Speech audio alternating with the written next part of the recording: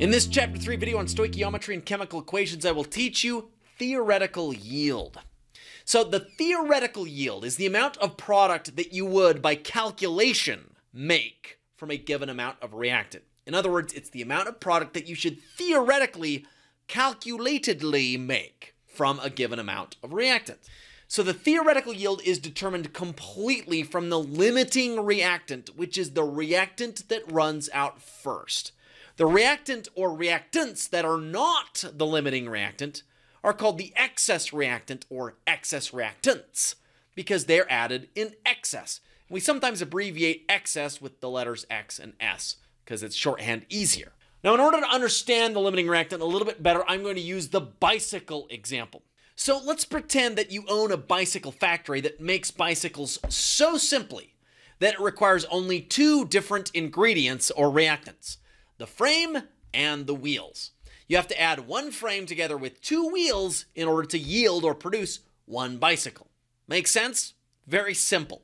Now let's ask some questions.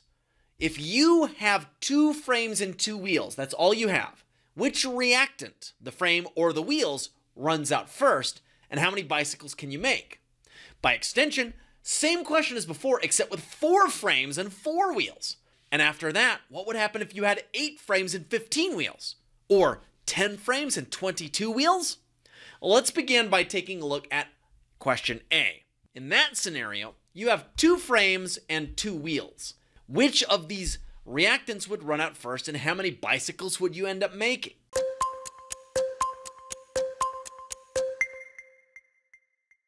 Well, as you can well imagine, each bicycle requires 2 wheels, and all you have is 2 wheels. So you take 2 wheels and you fasten them to one of your frames. When you're done doing that, you make 1 total bicycle. That's all you get. You also end up with 1 leftover frame. Can you use that frame to make bicycles? No, because you don't have any more wheels. All you have is 2 wheels. So the wheels in this case run out first, and the total number of bicycles that you make is just 1, and you have 1 leftover frame. Does that make sense? We would say in this scenario that the wheels are the limiting reactant, the reactant that runs out first, and the frames in this scenario are added in excess. Does that make sense okay? It stands to reason, too, that you would run out of wheels first because it requires twice as many wheels to make a bicycle as it does frames.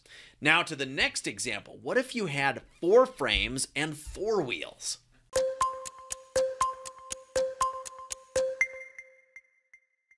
Well, similar to the previous example, if you have 4 wheels, you can make 2 bicycles because each bicycle requires 2 total wheels. But once you're done making those 2 bicycles, in the process consuming or using up 2 of your frames, you cannot make any more because you're all out of wheels. So you end up with 2 extra frames left over that cannot be turned into bikes because you have no more wheels. In other words, your wheels run out first and are therefore your limiting reactant. You have 2 leftover frames, therefore your frames in this scenario are your excess reagent. I invite you then on your own to contemplate and answer the same question in 2 other scenarios. What if you had 8 frames and 15 wheels? And what if you had 10 frames and 22 wheels? So my whole purpose in teaching you the principle of finding the limiting reactant is to help you understand how to calculate a theoretical yield. In other words, to calculate a reaction's theoretical yield, you have to identify the limiting reactant, the reactant that runs out first, because everything is determined by the limiting reactant. In order to do so, you have to follow these steps. 1, balance your chemical equation using the principles we discussed in an earlier video linked to in the description below. 2, convert everything to moles. 3, pick whichever reactant in your equation that you like. 4, answer this question. How many moles of the other reactant do I need based on the amount of reactant that I have of the reactant that I picked in step 3? And 5, answer the question.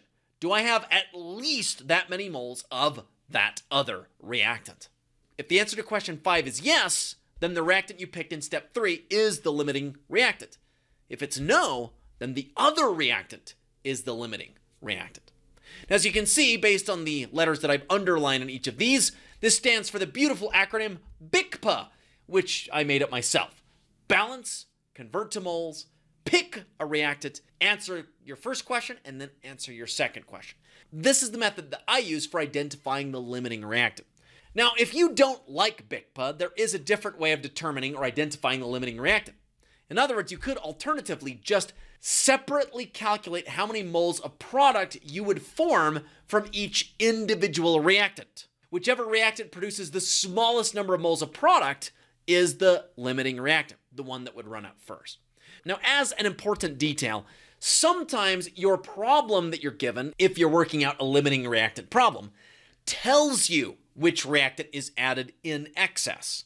Now, if you're in that type of scenario, then whichever reactant is not added in excess is the limiting reactant. So how does this result in theoretical yield? Well, once you identify the limiting reactant, you then just use the balanced equation's coefficients to identify the theoretical yield of the product in question. Let's see if we can tackle this by taking a look at a lecture question. When benzene, which has this formula, reacts with bromine, Br2, bromobenzene is obtained or formed according to this balanced equation. So here's our question. When 30 grams of benzene react with excess Br2, what is the theoretical yield of bromobenzene? And separately, as a question you can work on your own, when 20 grams of Br2 react with excess benzene, what's a theoretical yield of HBr? Now, I'm not going to show you the answer to part B, but I will show you the answer to part A. Starting now! Now, as it turns out, this question is actually exactly the same as one we worked in an earlier video, which is linked to in the description below.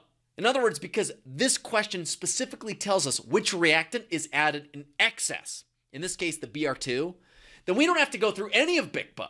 You see, we already know that the C6H6 benzene is the limiting reactant. See, the question told us that the Br2 is added in excess. So by default, the other reactant, in this case C6H6, is the limiting reactant. Thus, everything is calculated from C6H6. Again, we already did this problem earlier, but you probably didn't know at the time that you were doing a theoretical yield problem, did you? But you totally were. The process that we went through for this question earlier was a theoretical yield. When we obtained the amount or number of moles and grams of bromobenzene we would obtain, that was the theoretical yield of bromobenzene. Isn't that fun? Yeah. Let's take a look then at another problem.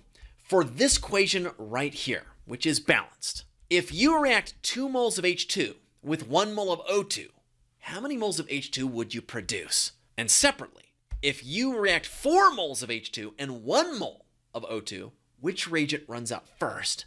And lastly, if you react 4 moles of H2 with 12 moles of O2, which reagent runs out first? And how many moles of H2O would you theoretically make? I invite you to attempt these on your own first, and then, if you like, you can watch my answer videos, which are linked to in the description below.